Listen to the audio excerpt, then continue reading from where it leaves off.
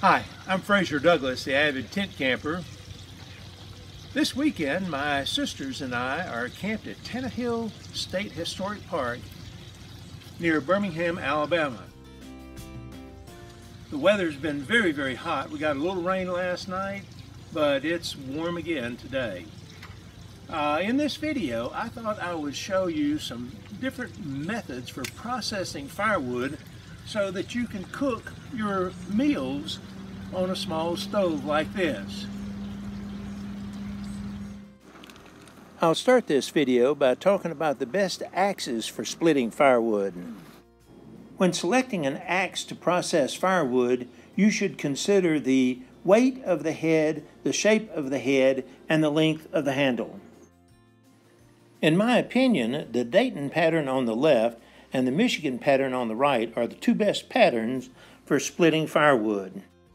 On the other hand, the carpenter's half hatchet on the left, the hewing axe, the double-bitted axe, and the tomahawk are poorly suited for processing firewood. A splitting maul would be best suited for splitting large tree rounds, but once it's split into firewood, a 1 3/4 pound head with an 18 to 24 inch handle is best suited for splitting that firewood. When splitting smaller pieces of firewood and making kindling, I would prefer a smaller axe such as the two shown in the top of this photo. But when you go camping, you can only take one axe, and so the best axe, in my opinion, is this Estwing Camper's Axe 14, shown at the bottom in the photo. The best firewood for camping is USDA certified or state certified heat treated pest free oak and hickory. Bundles of USDA or state certified firewood are typically sold in home improvement stores, grocery stores, and sometimes convenience stores.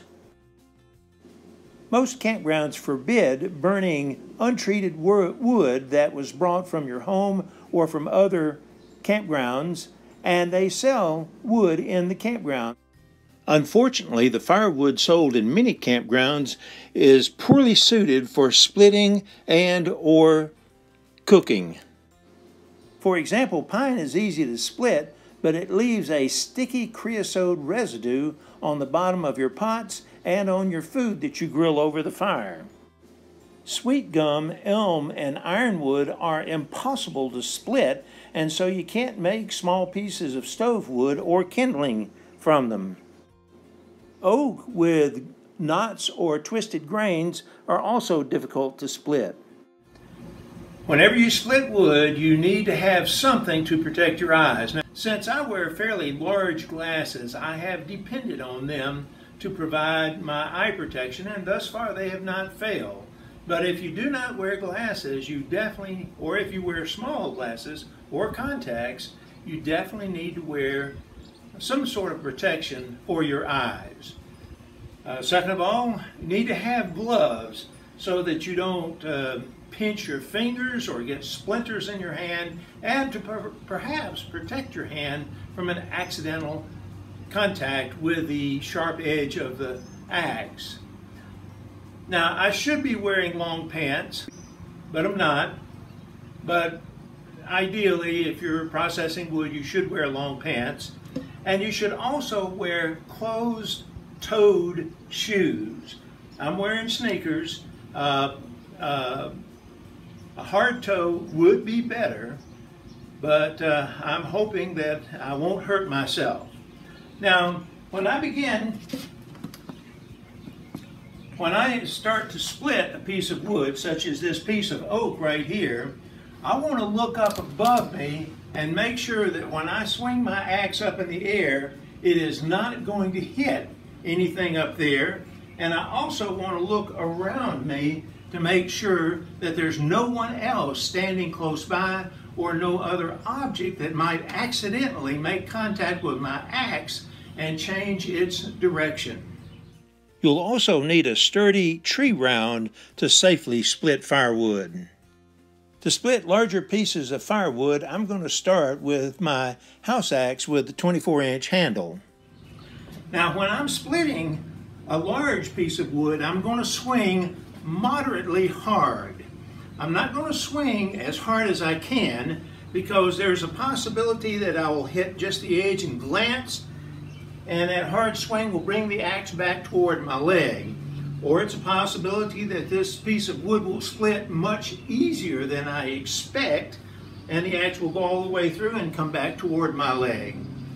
So I'm going to just give it a moderate swing, just enough to get it stuck in the top of this wood.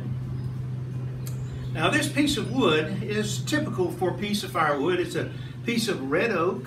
It's about 4.5 inches in diameter across the top, and it's about 17.5 inches long. Now I want to break this piece of wood down to small 6-inch pieces of firewood that are about 1 to 2 inches in diameter. First of all, I want to put my axe out, and I want to hit it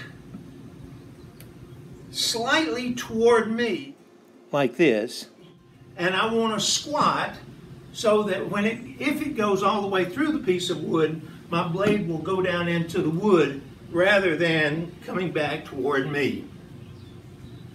I don't want to hit that wood on the far side like this, because if I do, if the axe goes through it, the wood on the near side will come up and damage my handle.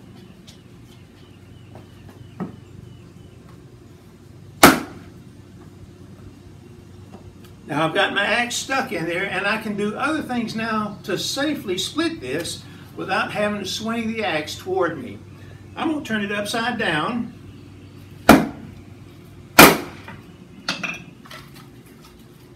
And split it that way. Now I've got 2 pieces. I'm going to do the same thing with them.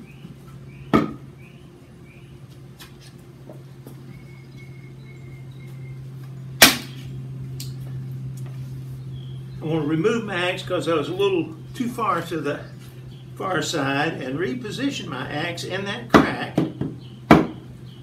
And again, turn it upside down.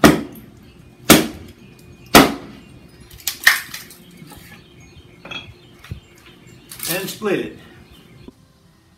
Sometimes a piece of firewood is difficult to split because of a knot, such as this piece of red oak. I've tried my upside down technique, just doesn't seem to be going very far. And so now I'm going to use a plastic felling wedge and another piece of firewood as a baton to help split this piece of wood. If you don't have plastic felling wedges, you can easily make wedges from other pieces of firewood. I'm using this plastic felling wedge instead of an iron splitting wedge because the iron splitting wedge is much heavier to carry, and you need a heavier sledgehammer rather than a piece of firewood to drive it through the wood. So let's see what happens here.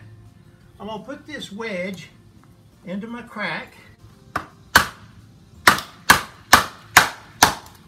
and that allows me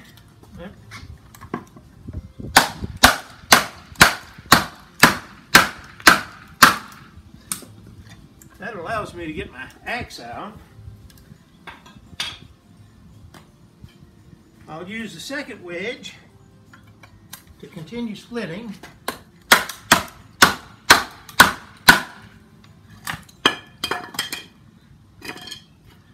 My wedges are getting kind of chewed up. I'm going to have to replace them soon. And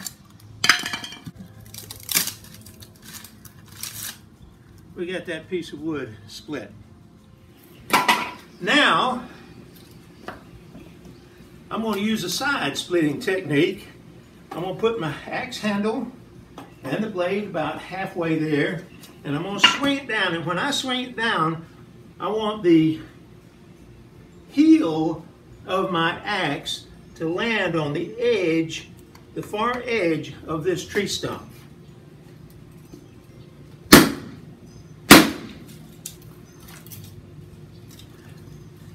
And we have that broken. I'm going to do that again.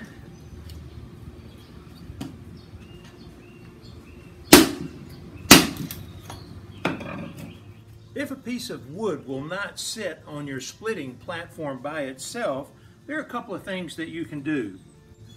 One is to hold it in place with another piece of wood and swing your axe down, again, just to stick it into the wood, and then you can turn it upside down.